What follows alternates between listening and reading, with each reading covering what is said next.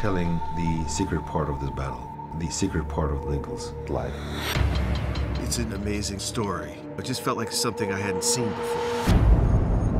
It's all about this iconic figure, but through this conceit that he's a vampire hunter.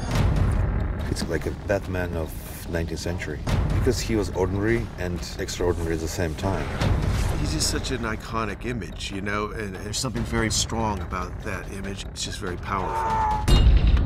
When he understands the way the world really is, he's motivated by revenge, by defeating darkness.